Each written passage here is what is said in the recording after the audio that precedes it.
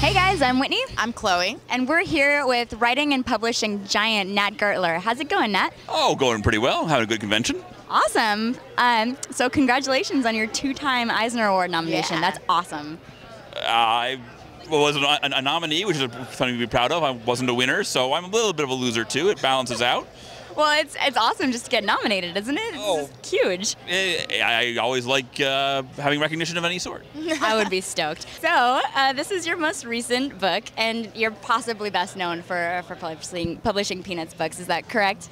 Well, I published some of the works of non-Peanuts works of Charles Schulz. This is a book that I did for another publisher. Cool, cool. And this is the Peanuts collection, and tell us a little bit about that. Well, it's a complete history of Peanuts. It covers the strip, the TV show, the TV specials, the movies, the music, Wow. the products, the characters. It tries to capture the whole thing in a fancy-dancy hardcover slipcase and with removable things. There's trading cards in there. There's stickers. There's little booklets you can open. It's a really nifty, interactive book. So rad. Have you seen the Peanuts musical? I was just going to ask him that. Your Good Man, Charlie Brown? Yeah. Yes, I've been in it. I played Linus in What? one. Yeah. So can you sing? No. We won't ask you to sing. You don't have Yes, to I sing. appreciate that. I know I not sing. I apparently couldn't dance without moving my lips. So I'm not necessarily wasn't the best choice, but I was in it nonetheless. That's awesome. Now let's talk about your next comic book we have here. It's The Factor. The Factor was the thing that got me my first Eisner nomination. Cool. It's a superhero series in which you never see the superhero because it's not about him. It's about the impact he has on other people. So it's about the man on the street, the reporters trying to cover his existence, the cop who is dealing with the fact that everybody's going, the hero is great, the hero is wonderful. Well, he's putting his own butt on the line every day and getting no respect. So it's the different angles. If you want a story about how the hero beats the villain, that's been done 2 or 3 times before. You can get that somewhere else. If you want the story about the other people in the panel, the other people in the background, this is the series. Awesome. That sounds so cool. And finally, or not finally, we have, I like the title of this one, The Complete Idiot's Guide to Creating a Graphic Novel. Yes, I've written a lot of books for the Idiot's Guide folks, and they came to me saying, we like your writing, what else do you know about it?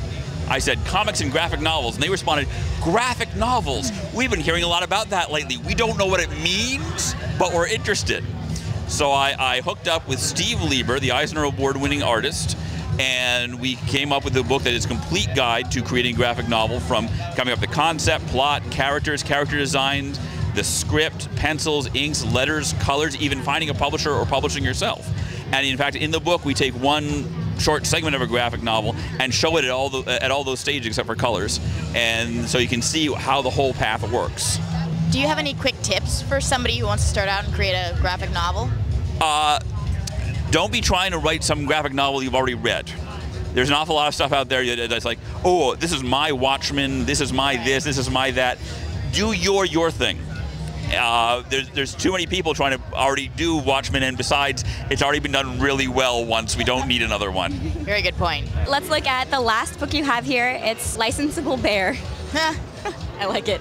Licensable Bear is the little bear who just wants to be licensed for products. He wants to be on your hat, and he wants to be on your backpack, and he wants to be on your underwear, but he tries to avoid saying it that way. It's really what most cartoon characters exist for these days. He's just the one who's honest about it. Yeah. Thanks.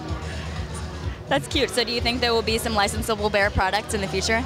Well, there already have been a few things produced, and we licensed them out for a while to a chain of comic shops to use as their official spokescritter.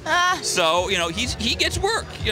He always wants a little more, mind you, but he's out there. He's adorable. For you, yeah, he's cute. Sweet. Well, thank you so much for taking the time with us, and yeah, thanks guys. This was awesome. Thank you for talking to me.